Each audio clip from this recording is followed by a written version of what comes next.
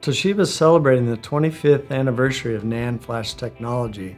NAND has been an enabler, enabling the portability and the mobility of content. It's really made that a reality that we see all around us.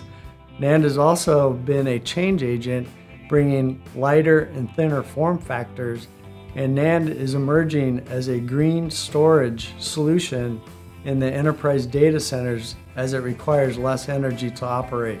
You look at the growth rate in the past 12 years, NAND flash has grown at 175% annually. In 2012, it's projected to achieve 35 billion gigabytes. If we compare that to DRAM has grown roughly 50% on an annual basis to about 3.4 billion gigabytes in 2012. Toshiba is number one when it comes to wafer output in the NAND flash industry. Our world-class fabs are a testament to our commitment to the NAND flash market. When it comes to memory, Toshiba has always been there. The first flash memory was a NOR type of flash memory announced by Toshiba researchers in 1984.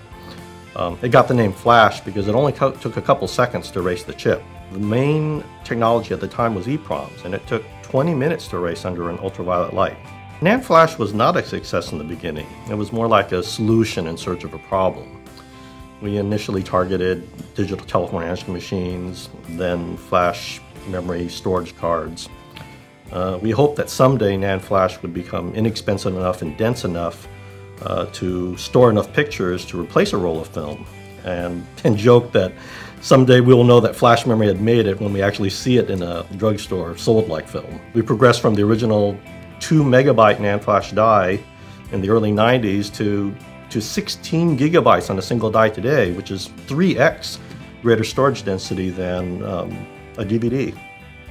The biggest thing NAND flash has enabled is mobility. NAND has large gigabyte densities in a small compact space to store your music, your pictures, video. It's low power, low cost, durable. That's why it's in your smartphone, your tablet, your music player, camera, camcorder, e-reader. When people ask you how much memory's in there, 16 gigabytes, 64 gigabytes, it's NAND flash they're talking about. It's essential for today's mobile products, but really the possibilities are endless. Well, today NAND flash is used in such products like digital TVs, set-top boxes, and printers, and that's just to name a few. But where it's headed is really exciting. In industrial applications, NAND flash is being designed into items like vending machines, security systems, and even robots. In enterprise storage, NAND flash is being used for solid-state drives and flash arrays that will help reduce latency, improve reliability, and enhance overall performance. We at Toshiba are really excited to see what types of products will be using NAND flash in the future.